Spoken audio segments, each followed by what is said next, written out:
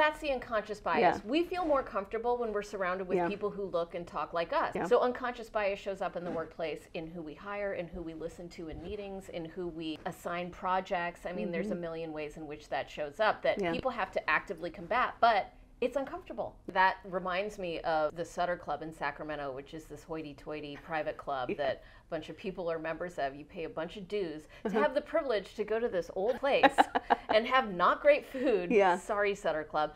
And it used to be an all-men club, and then they allowed women, and the men's complaints were, I don't feel like I can be myself, I have to filter what I say. It used to be a place of debauchery, and now they have to be politically correct, and they were so irritated about it. Yeah. I don't know if it goes both ways, but it has to. That we all feel comfortable in the environments where we feel like we can be ourselves, but perhaps there's value in some of that conversation and the politeness and regard that we show for different people. Well,